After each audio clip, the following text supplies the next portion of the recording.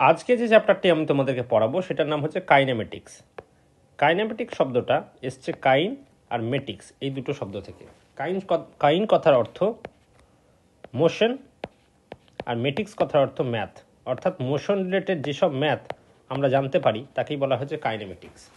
তাহলে এই কাইনেমেটিক্স চ্যাপ্টারে আমরা কি কি জানতে পারি?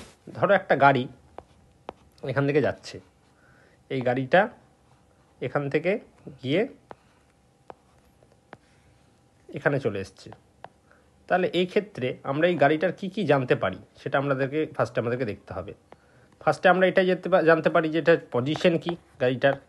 তাহলে কাইনেমেটিক্স থেকে আমরা পজিশন জানতে পারি গাড়িটার, বা অবস্থান জানতে পারি। 2 নম্বর কি জানতে পারি?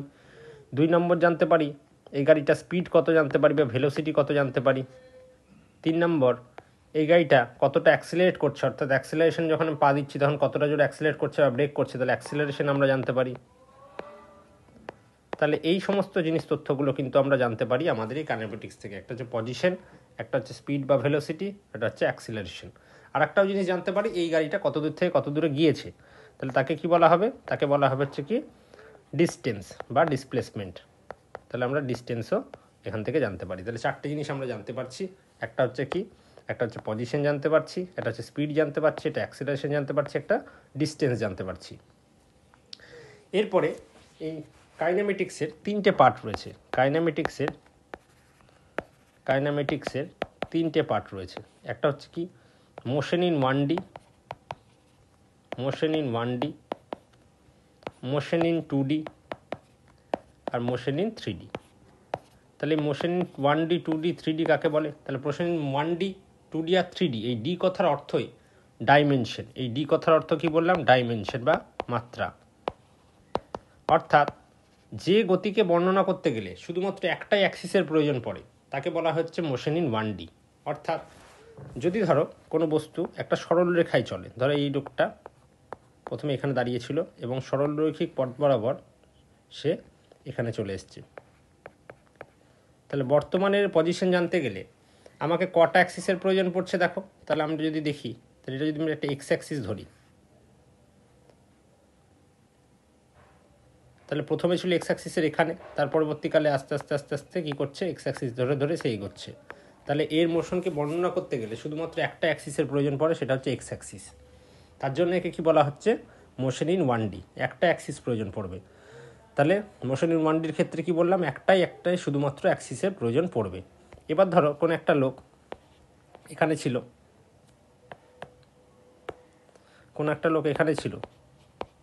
এবং সে এখানে হাঁটতে হাঁটতে হাঁটতে হাঁটতে এখানে এসে পৌঁছেছে। তাহলে তার মোশনকে এখন বর্ণনা করতে গেলে আমাদের কটা অ্যাক্সিসের প্রয়োজন পড়বে দেখো। প্রথম আমাদেরকে একটা এক্স অ্যাক্সিস নিতে হবে, এবং তার পরবর্তীকালে কী করতে হবে? একটা ওয়াই অ্যাক্সিস নিতে হবে। দুটো অ্যাক্সিস না নিলে এর কাছে গিয়ে আমরা পৌঁছাতে পারছি না। প্রথমে একটা এক্স অ্যাক্সিস লাগছে, তারপর একটা ওয়াই অ্যাক্সিস লাগছে। তাহলে এক্স অ্যাক্সিস বরাবর সে প্রথমে গিয়েছে কয়েকটা ঘর, আর তারপরে কী হচ্ছে? সে ওয়াই অ্যাক্সিস বরাবর 2টো ঘর গিয়েছে, তার ফলে তার কাছে আমি পৌঁছাতে পারছি। তাহলে এখানে কটা অ্যাক্সিসের প্রয়োজন পড়ছে? এখানে 2টো অ্যাক্সিসের প্রয়োজন পড়ছে। তাইকে কি বলবো আমরা? Motion in 2D। এটাকে কি বলতাম? 1D।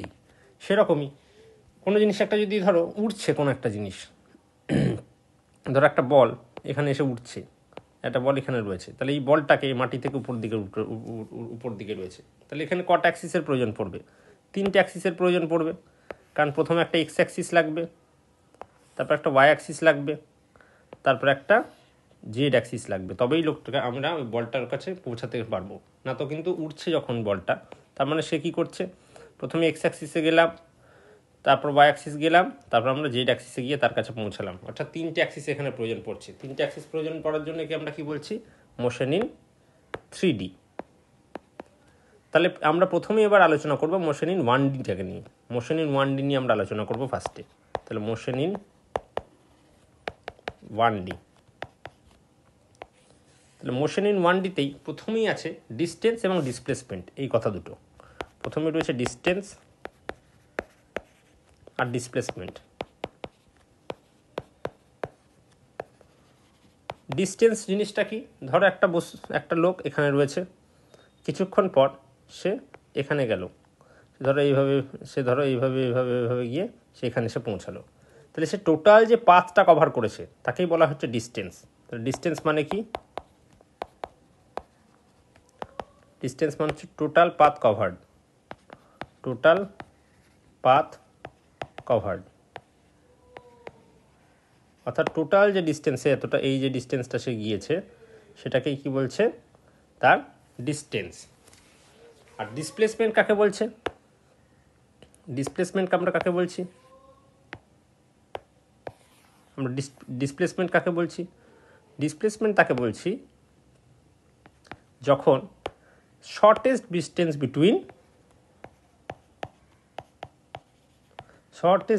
বিটুইন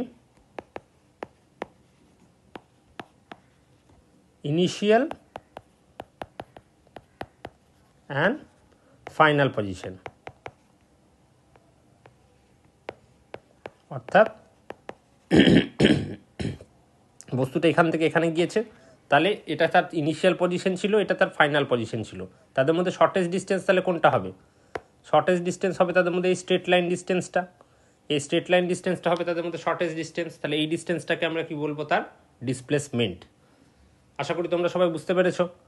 তাহলে নীল কালারেরটা হচ্ছে কি? নীল কালার যে টোটাল ডিস্টেন্স, যে টোটাল পাথটা সে গিয়েছে সেটাকে আমরা কি বলবো? ডিস্টেন্স। আর ফাইনাল পজিশন আর ইনিশিয়াল পজিশনের মধ্যে যে শর্টেস্ট ডিস্টেন্সে গিয়েছে তাকে আমরা কি বলবো? সেটাকে আমরা বলবো ডিসপ্লেসমেন্ট। তার মানে এখান থেকে বুঝতে পারছো তোমরা যে কি হতে পারে, যে ডিস্টেন্স হয় ডিসপ্লেসমেন্টের থেকে বেশি হবে কিংবা সমান হবে। Distance can be greater or equal to displacement. যে ডিস্টেন্সটা স্ট্রেট লাইন বরাবর আমরা শুধুমাত্র নেব তাকেই আমরা কি বলবো? তাকেই শুধুমাত্র আমরা ডিসপ্লেসমেন্ট বলতে পারবো।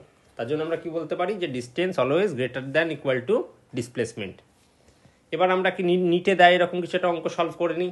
ধরো একটা আমাকে বলেছে একটা আর্ক দিয়েছে, একটা ধরো আর্ক দিয়েছে এরকম, এটা একটা অর্ধবৃত্ত দিয়েছে, তার একটা দিয়েছে, তার একটা রেডিয়াস দিয়ে দিয়েছে। ধরো এই রেডিয়াসটা হচ্ছে ধরো আর। তাহলে আমাকে বলো এ থেকে বি বিন্দুতে যেতে গেলে কতটা ডিস্টেন্স কভার করতে হবে আর কতটা ডিসপ্লেসমেন্ট কভার করতে হবে। তাহলে ডিস্টেন্স কতটা কভার করতে হবে?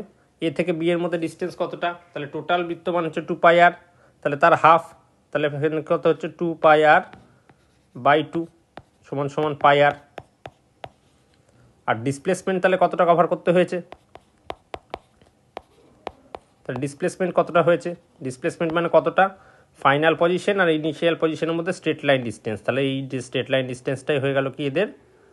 তাহলে এদের ডিসপ্লেসমেন্ট। তাহলে সেটা কতটুকু হবে? এটা আর, এটা আর, তাহলে টোটালটা হচ্ছে r plus r, that is equal to 2r। তাহলে ডিসপ্লেসমেন্ট কত হয়ে গেল? 2r।